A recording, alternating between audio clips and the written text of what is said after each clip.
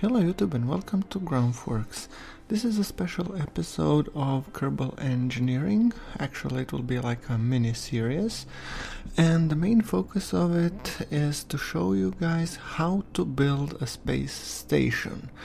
Now some people might be building with stock. I personally prefer to build with mods, and I'm gonna get into the reasons why I'm doing so in a short while.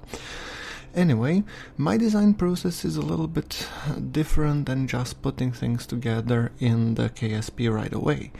So there is a fair bit of planning involved, and that also depends on the many things which ultimately impacts the final design of my space station.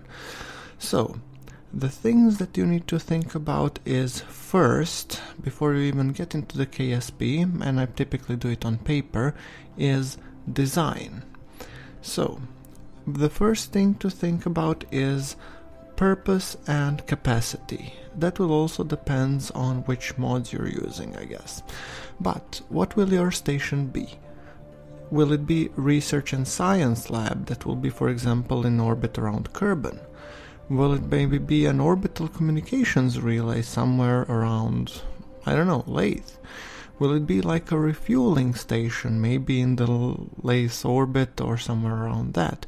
Or would it be something like a self-contained colony deep inside the Duna's gravitational well? So as you can see, those are very, very different types of the space stations, and they're also, being also dictated to which mods, if you prefer to use mods. And some of the good mods that you might want to consider is, for example, station science, which would be kind of popular things if you want to build like research and science labs. Then maybe near future technologies, because it has so many different propulsion means. If you want to build like a refueling station that has many different fuels available, then we are talking also if you are choosing if this station will be an automated or crewed. That's also dependent on, for example, mods like life support. For example, like Tech life support or Umbra Spice Industries life support or others. And then taking that to the next level, if you want to make those stations self-contained, you need to think about maybe UKS, MKS or something like that. And if you want to make your life even more difficult and miserable, like I do in my interplanetary save, then use remote tech, because if you're then placing stations around Joule or Duna, then you might need to either assemble them when you have a command station nearby, or you have to send a Kerbal there. So the second thing, the third thing to think about would be the station layout. And this is basically if the station you want it to be like horizontal or vertical. And this is more or less usually purely aesthetic choice. So basically that depends on your style and preference. For example, in my so far as many saves as I have, most of them have been like cross design, more vertical than horizontal.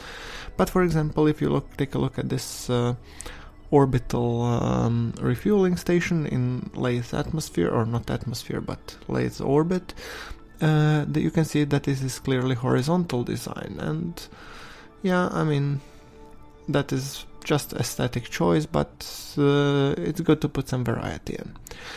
Then the next thing to think about is, do you want only one dock or do you want multiple ones? And that also depends on the resupply options that I'm going to go into shortly, but depends on the type and the size of the docking craft primarily, and also depends on the station purpose.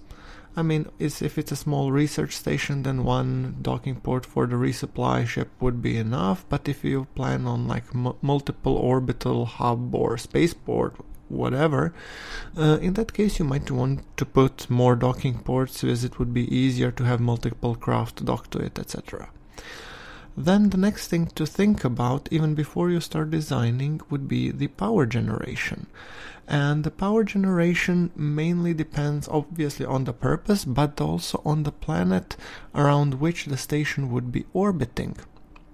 Because the station also depends, in terms of, for example, everything between Moho and Duna, which are more closer to the sun, the solar panels will, for the most of the cases, do it pretty nicely. However, if you plan to do a station around Joule or onwards, you either have to put some big freaking solar panels, or even better, you need to put nuclear generators or RTGs to provide the power supply. And by power supply I mean electric charge. Then the next thing to think about is the resupply options. So, what would be the types of craft that are resupplying your station? Would it be like small ships? Would it be automated ships? Would it be like big ships? Or would it be space planes, SSTOs, shuttles? That also impacts the layout and docking. Okay, so let's assume for a second that you have really chosen and selected all of these components, as I will show in the next example. Then we will be going into the next phase, which is sketching it. Okay, so let us, for the demo purposes, assume that we have defined the following station. We want to build a Kerbal orbital refuel 1 station, which will be automated with remote tech, and I want to have it be a refueling station in low carbon orbit that will be providing multiple fuels: liquid fuel, liquid fuel oxidizer, liquid hydrogen, xenon, lithium, carborundum. I want horizontal layout, and I want docking options as 4 regular docks and 1 SSTO dock vertical, and for power I want solar panels. Resupply ships would be like ships and SSTO's shuttle. By the way, this would be the exact same station that you saw around the Lathe orbit. And the reason why I'm showing you this screen with like sketch and stuff is mainly because now we're in the sketching phase, meaning that we will be sketching how our station should look like. And this is an application called Pencil Sketch Master, and this is an application that I was able to download from the Windows Store. I guess Apple or MacBook users have a great app called, I believe, Sketch or something like that, but this one is kind of free, so you don't need to spend any money.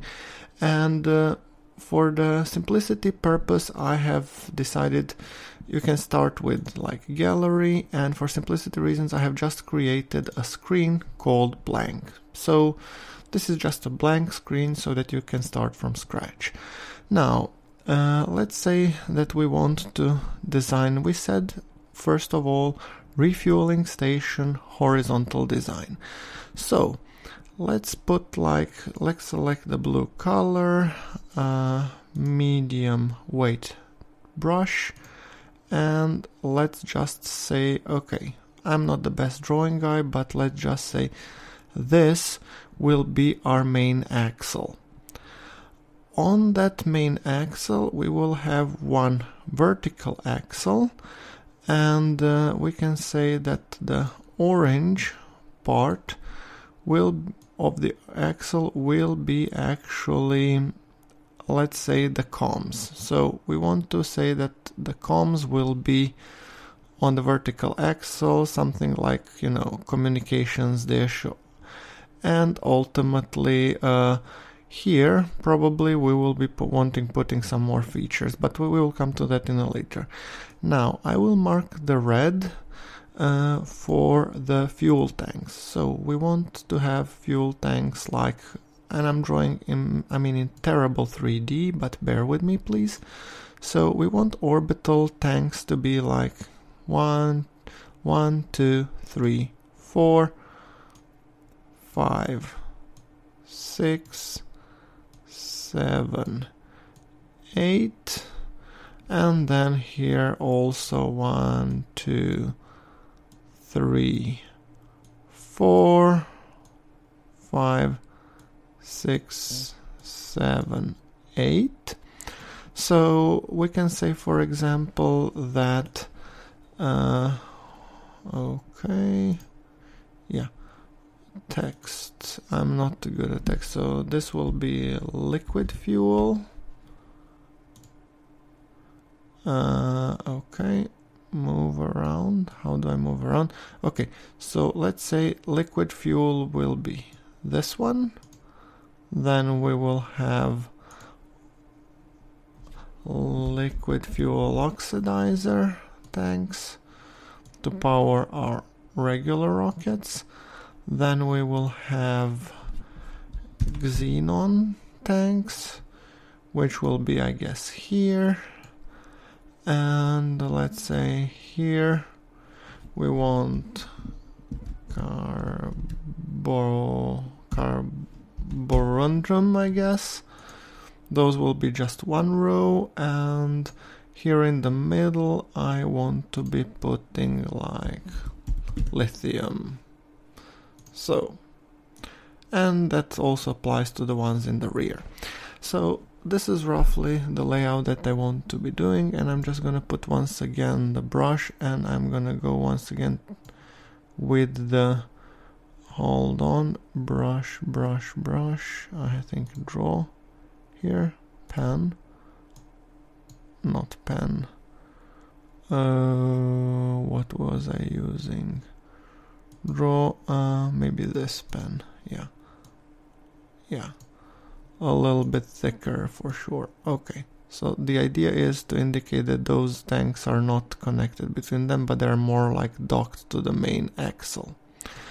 Okay, so I think I do want to just shorten up one of them, so I will use a little bit here and once again redraw it like a little, oopsie, I didn't mean to do that, so I'll need to redraw it. Hold on, not the rubber,